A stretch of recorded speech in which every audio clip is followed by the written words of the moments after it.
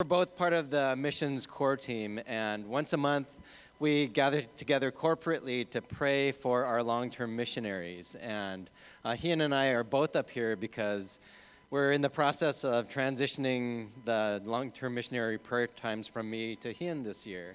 So he and I will be doing this together for a couple of months, and then Ian will take over after that.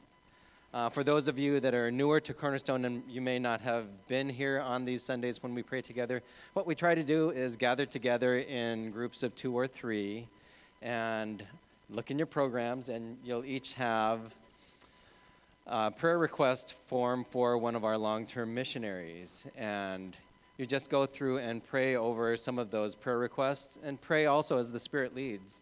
Sometimes Holy Spirit may be prompting you to pray something specific, but that is not on the prayer request form, and that is great.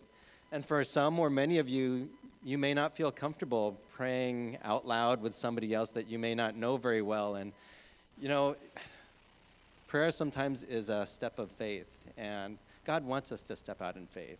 And you may feel like, well, I don't know how to pray. My prayers are awkward. I don't know. I'm not as eloquent as some of the other people in the church, but you know, the most beautiful prayers sometimes are those that use very simple words. I think about my own children, and when they pray, it's very simple, it touches the heart, and it touches God's heart.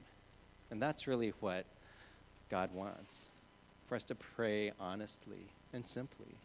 So maybe today is your first time praying together with somebody, and I encourage you just to take that step of faith. But if you still feel very uncomfortable, it's okay also just to pray on your own. So with that, let me lead us into our prayer time, and then you can gather together and pray for about 5 minutes or so, and then Hin will close our time. Father, we thank you for our long-term missionaries. Father, for the Hoy family. Father, for Julie, and for our brother Jeff, and for our sister Yachio. Lord, they've all given their lives to you fully to follow you wherever you want them to go.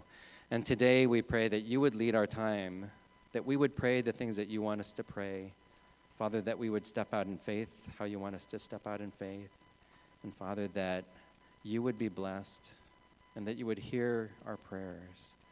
Father, we pray, well, we thank you, God, that our brother Jeff is here in our midst at the video camera this morning.